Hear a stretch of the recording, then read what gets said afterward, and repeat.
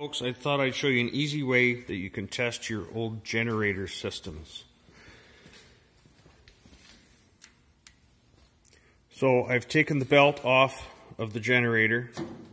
I made sure that the generator was tight and properly grounded.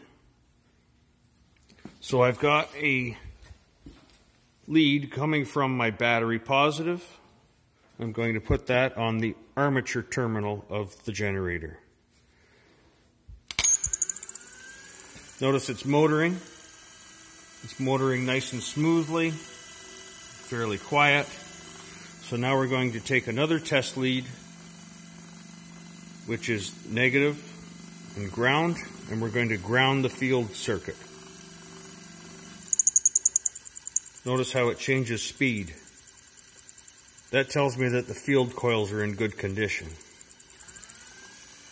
And motoring like that tells me that the rest of the generator itself is also in good condition.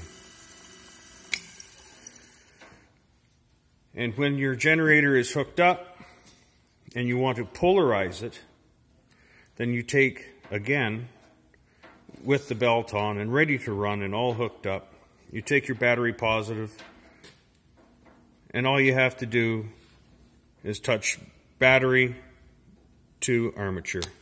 And you'll get a spark, and now it's properly polarized. This works on both 6 volts and 12 volts, positive or negative ground systems.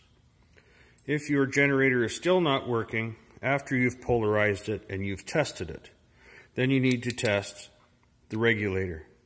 With the tractor running, take your jumper wire again, that is the ground, and simply ground the field. That tells it to go to full charge. And if it's still not charging correctly, use your positive lead again, bypass the regulator, and go directly to armature. That should show a full charge. If that works, then you replace the regulator.